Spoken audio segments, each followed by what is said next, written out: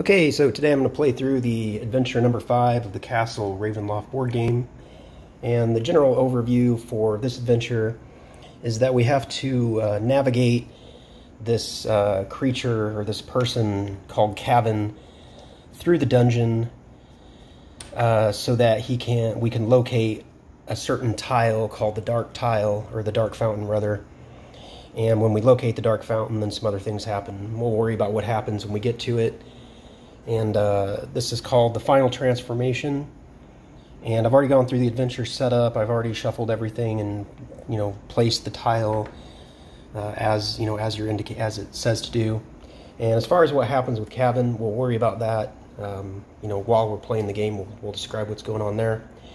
This is only the second time I have ever played this adventure. The first time was a failure, which I would have posted on my YouTube channel, but I made some mistakes. I made a mistake in the rules, and I don't like to post videos if I notice a mistake I made. So let's go ahead and get on with the adventure. Well, I guess before we read the flavor text, we'll go ahead and draw our treasure card for each of our heroes. We'll draw for Arjun first, that we can give the item to either player. And right away we got an item. We got the Scroll of Teleportation, and basically you can teleport your heroes anywhere you want. We'll go ahead and give that to Arjun. And now we'll draw for Alyssa. And we got an item. We got the Glyph of Warding. So I'll go ahead and put that down with Alyssa. We'll take our treasure cards and we'll put them over here. And if she ever plays the Glyph of Warding, we'll keep that over here by her card as well. And we'll discuss what that does when the time comes. Alright, so flavor text. The cleric of Barovia has entrusted you with Cavan, a young villager who has been bitten by the vampire lord, Count Strahd. To save this young man, the cleric explains, you must enter the castle and find the Dark Fountain. The water in that fountain can reverse the vampiric curse flowing through Cavan's veins, but make sure that one of you always stays with Cavan, and be careful not to let any of Strahd's monsters get close to Cavan. He is close to succumbing to the vampiric curse, and the evil of the castle could cause him to lose himself. Be careful. Alright, turn number 1. We'll start with Arjun, and we're just going to go ahead and explore because there's really nothing else we can do. So we'll have Arjun go ahead and use his movement to move up to this corner. He has a movement of 5, so that's no trouble. Now, quickly, since Cavan was adjacent to Arjun at the beginning of Arjun's turn, now that I am done with the hero phase, I am allowed to bring Cavan up next to Arjun. That's one of the special adventure rules that we have. When a hero is adjacent to the Cavan token at the start of his or her hero phase, he or she can lead Cavan through the dungeon. At the end of that hero phase, place the Cavan token on a square adjacent to him. However, I'm going to choose not to do that. I'm going to go ahead and leave Cavan down by Alyssa. So that actually makes me think of another rule, but actually we'll talk about it when we get into Arjun's villain phase. So I'll go ahead and update for Arjun. So never a healing surge on turn 1 for the first player, never a treasure card for turn 1 on the first player, and there's never an attack for turn 1 on the first player. But we did move. We are exploring, so we'll go ahead and draw a tile now. And we're going to just explore this way, north. So we draw a tile. We notice it has a black triangle, so we'll have an encounter. But first, we draw a monster card for Arjun. And we got a Wraith, which is the worst monster in this game. So we're going to place a Wraith on the bone pile of the newly drawn tile. And then we're going to go ahead and have that encounter. There's nothing we can do to cancel this encounter. And it's a dart trap. We are starting off not good. So let's get the dart trap. This is probably like the worst thing that could happen to start out a game. Get a Wraith and a trap. So we place the trap on Arjun's tile. So place the dart trap marker on the active hero's tile. If that tile already has a marker, discard and draw a new one.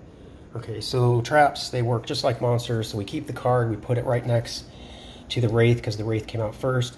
So we activate the Wraith, then we activate the dart trap. But let's update our turn tracker here. So we got a black tile, we drew a Wraith. There's no blessings or conditions. We have an encounter. We'll talk about the villain here in a second. Again, we got the Wraith, so that will be first. And then we got the Dart Trap. I'll just put DT. Okay, so we're done with the exploration phase now. I mean, technically we've already started the villain phase because we already handled the encounter. But at the beginning of the villain phase, at the start of any villain phase, if there is a monster on Cavan's tile, or if there is no hero on Cavan's tile, Cavan temporarily transforms into a vampire. So that's not the case right now, so we don't have to worry about it. And we want to keep this condition as much as we can. So we want to make sure that Cavan is always on a tile with a hero, and always on a tile with a hero with no monsters on that tile at the beginning of a villain phase. Now, you will inevitably end up with monsters on the tile with Cavan, but if you can take care of them before the villain phase starts, then it's no trouble. Okay, so we'll go ahead and activate the Wraith. So if the Wraith is within one tile, it's going to move adjacent to the closest hero and attack that hero with life-draining claws. So that's the first thing that's going to happen. The Wraith is going to move bone pile to bone pile and attack Arjun with life-draining claws. And it's going to get a +6 on that attack. And it rolled a 5, so 6 and 5 is 11. That's going to be a miss, but the Wraith deals damage even if it misses. So Arjun's going to take 1 damage from the Wraith, bringing him down to 9. And now the Dart Trap will activate. So we pretty much know everything we need to know just from here, but we'll go ahead and look at the card.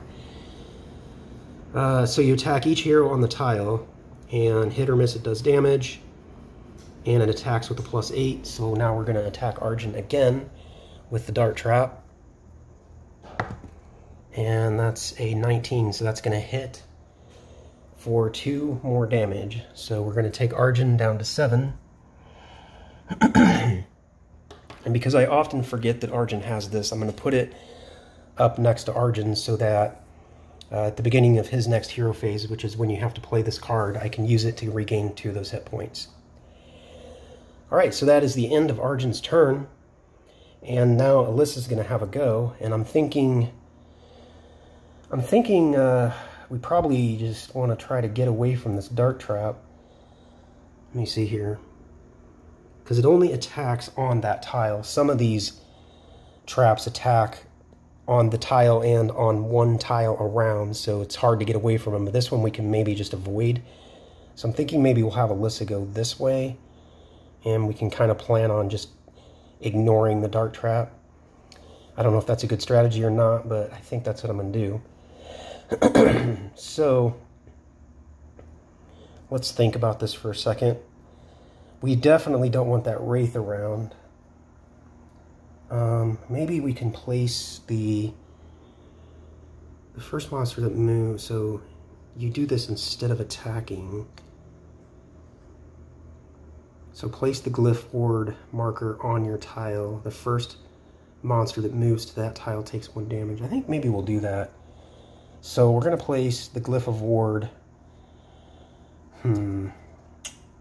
here. I'm wondering if I want to do that, because I'm thinking the Wraith will come down, but on the other hand, when we explore over here, we're going to get a new tile, a new monster, and most likely whatever monster is drawn is just going to come over here and get hit for 1. We're going to do that. We're going to go ahead and do that. Okay, so for Alyssa, she did not use a surge. Slide this down a little bit. She did not use a surge. She's not going to have to move, so there's no movement. And instead of attacking, where's it at? So use this item instead of attacking. So technically we didn't attack, but I'll put, we did use our attack action, and I'll just put GW just to remind myself that we use the Glyph of Warding. So she doesn't get a treasure card. Using her scout, she will explore. Okay, so she's going to scout over here. And we got a black tile, so there's going to be an encounter. And we're going to draw a monster, see what she gets. And a ghoul. So I think this ghoul is just going to auto die. But I've never actually played out the Glyph of Warding. Every time I've drawn it, I forget I have it, and I never place the thing down. So that's the ghoul, and she will have an encounter. So let's see what kind of encounter we get. Neglected Passage. If you don't have a start, that doesn't matter. So draw a tile from the bottom of the dungeon tile stack and place it adjacent to the unexplored edge that is closest to the start tile. So that's going to be there. Place a new monster, but do not draw an encounter card. Alright. So we'll discard that. So we go to the bottom of the stack. Pull out a tile from the bottom of the stack. And we're going to place it. And of course it's a white tile. I hate when that happens because it feels like a waste of a white tile. So we put that down. We do draw a new monster. Please don't be a Wraith. Kobold Skirmisher. Place the Kobold Skirmisher on the bone pile of the newly drawn tile. Okay, let's update for Alyssa because we've had a lot going on there. Alright, so black tile. And the monster she drew was a ghoul.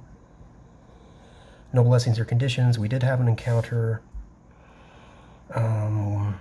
We got the ghoul, and we also got a Kobold Skirmisher.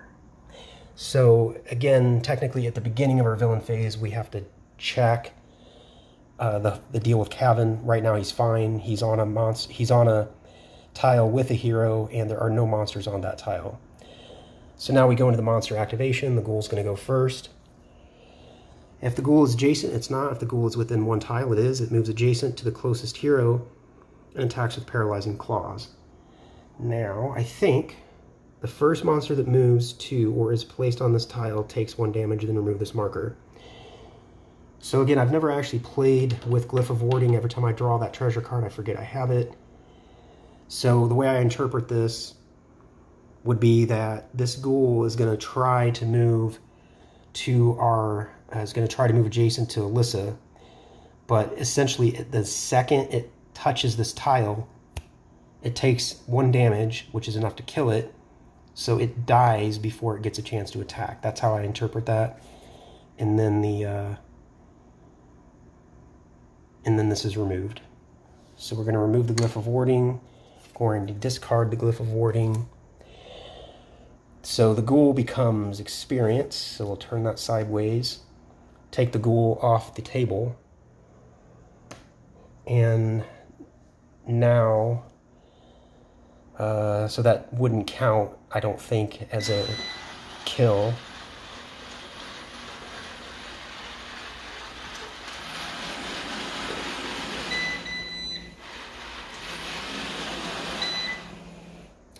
Robot vacuum, I forgot that it was time for that to kick in, so I had to shut it off. Getting back, so I don't think that would count as a kill because the Glyph of Warding did it. I don't know how to interpret the rules on that, but I'm going to say it doesn't count as a kill, so she doesn't get a treasure. Usually that only happens during the hero phase. So now the Kobold Skirmisher is going to get a chance to attack, and if the Kobold is within 1 tile of a hero, it attacks the closest hero with a javelin. Now Cavan does not count as a hero. Let's find that bit here. Because Castle RavenLoft and its denizens recognize Cavan as one of their own due to his impending transformation into a vampire, monsters don't attack him, and he's not affected by encounter cards and so on. So even though Cavan's technically closer, he doesn't count.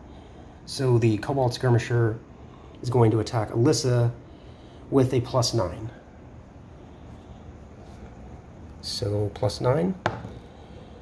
And it's a 9, so 9 and 9 is 18. That's definitely going to hit. Alyssa's armor class is currently 15. With Arjun's Defender, if he's on the same tile as her, it'll be 16, but right now he's not on the same tile. So Alyssa takes 1 damage, knocking her down to 7. And everybody's had a chance to go, so that is going to be the end of turn number 1.